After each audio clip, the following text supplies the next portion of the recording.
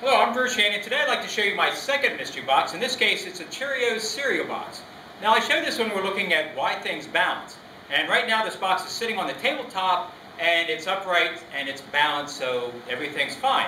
But if I start pushing it over the edge, well, there it's still balanced. A little bit further, it's still balanced. A little bit further, it's balanced. Halfway, it's still balanced. Further yet, still balanced, and it's still balanced. And when I show this to the kids, they'll ask me, what's going on? Well, I tell them that Cheerios is part of a balanced breakfast.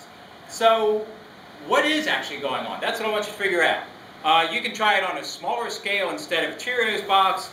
Maybe I could do it with this box of Juicy Fruits. It's balanced. Hang it over the edge, it's still balanced.